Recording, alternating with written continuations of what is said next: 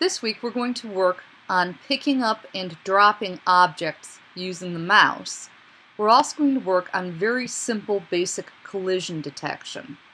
The object of my exercise is to pick up this ball and drop it into one of the buckets. When you create your game, you're going to do something similar, except you're going to draw a target on the ground, and you will have 3 draw bean bags, and you'll have to drop them and then add up the score. Now, really, this is not the most fun game that we're going to necessarily have, but I do try to make dropping the ball a little more interesting because we're going to have it move right or left with some random number generation. But it would be better, ultimately, to get into something skill-based where we have this on some sort of lever or slingshot, and we pull it out and then have it, using some physics, drop into one of the buckets.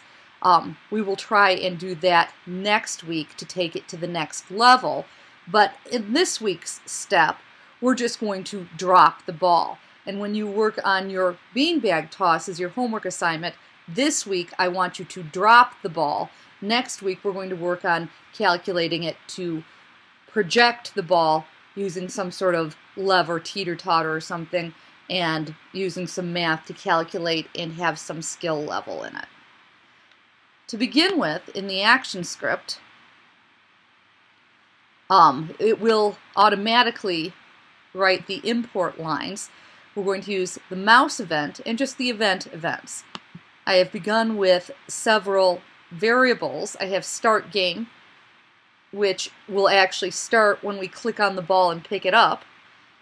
I have hold ball, which is a Boolean, which is initially set to false, and my rand, which will eventually become a random number, but right now I have it set equal to 1.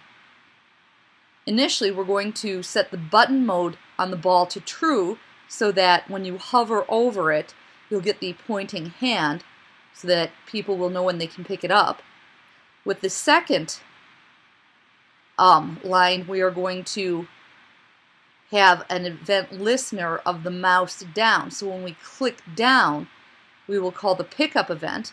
When we release the mouse, we'll call the drop event, which is going to obviously pick up and drop the ball. We also have a stage event listener for enter frame, and I call sticky ball so that it will actually change location with the mouse every time we enter the frame, which should be once every 24 seconds, because that is our frame rate right here.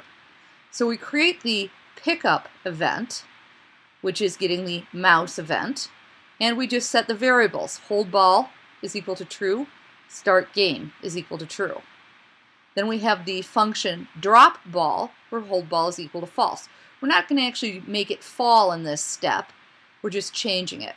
Now the sticky ball function at this point is going to check to see if hold ball is true, which it happens when we pick it up, and is turned to false when we let go.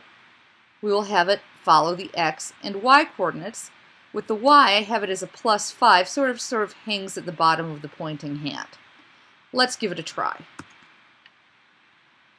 I should be able to pick up and move, and when I let go of the mouse, at this point, the ball just stays where I leave it. In the next steps, we want it to drop. We are going to we're going to detect collision detection with the ball with the top of the buckets, and we will put scores up here. So we're going to go ahead and let you get this far, and then we'll move on to the next step. You can download the start file if you haven't already from the web page.